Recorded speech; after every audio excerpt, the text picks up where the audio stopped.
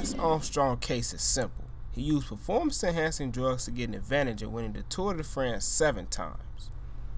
Transfusions and testosterone. Instead of looking at sports, I'm going to examine cheating academically. Here at NIU, the classes that are mostly affected by cheating are general education courses. Students don't want to take these classes, so a small percentage try to cheat to get by. The final grade for a student who cheats in a class will be decided by the teacher. And you certainly can't just take a big chunk of it and cut and paste it into your paper. So in that case, it was a high enough level class that I felt it was, they failed the class. Most students who find themselves in this office are in trouble. So if they are there because they cheated, the penalty for NIU students cheating academically can vary between getting expelled, suspended, or probation. In most cases, the students end up failing the class.